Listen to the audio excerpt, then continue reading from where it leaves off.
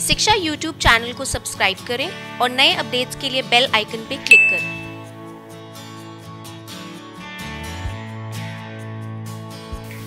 Hello everyone, welcome to shiksha.com. Today in this video we will talk about the score that will be used by NTA for Common Merit List. With the announcement of 2 tests by NTA for JEE Mains, there is still a lot of confusion in the minds of the students about which JEE Main score will be used by NTA for Common Rank List. 2019 से NTA JEE Main exam 2 बार conduct कराएगा, एक जनवरी में और दूसरा अप्रैल में. Candidate can give one attempt of the exam or both.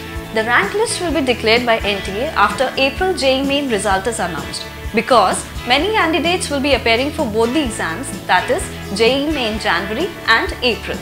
The JEE Main 2019 merit list will be prepared based on the percentile score of the candidate. To calculate the percentile score in case where the candidate has appeared for both the exams, the better of the two scores will be considered. So, how will the score be used by NTA to prepare the JEE Main common rank list? First, score of the respective January or April test will be used. Second, the better of the two scores will be used. So, it means that if the score for JEE Main April is more than January or vice versa, it will be used. Now let's understand how the rank list will be prepared for JEE Paper 1. Rank list will be prepared on the basis of percentile scores of the candidates in JEE Main 2019. NTA will use the following method to calculate the percentile score of a candidate.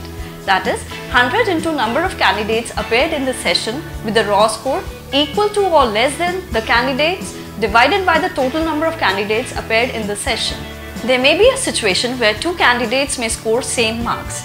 In such a case, candidate who has scored higher percentile in mathematics, chemistry or physics will be given a better rank. If the tie still remains unresolved, then the candidate older in age will be preferred. Rank list preparation for JEE Main 2019 for Paper 2. Rank list will be prepared by merging the raw scores of first and the second attempt of JEE Mains. Students who have appeared for both the attempts, their best of 2 raw marks will be considered. This shall comprise of total marks obtained in first as well as in the second attempt, along with All India rank and All India category rank. Important points of JEE Main common rank list. First, the common rank list of JEE Mains will include candidates given rank as per their performance with the category tags Journal, Journal PWD, OBC NCL, OBC NCL PWD, SC, SPWD, ST or ST PWD. Second, allotment will be on the basis of common rank list. So through this video, you will get an idea about the JEE Main score that will be considered for common rank list. Hope you found this video helpful. If you like this video, hit the like button and subscribe to shiksha.com YouTube channel for more useful videos like this one. You can also like our Facebook page mentioned in the description of this video. Thank you and all the best for your admission.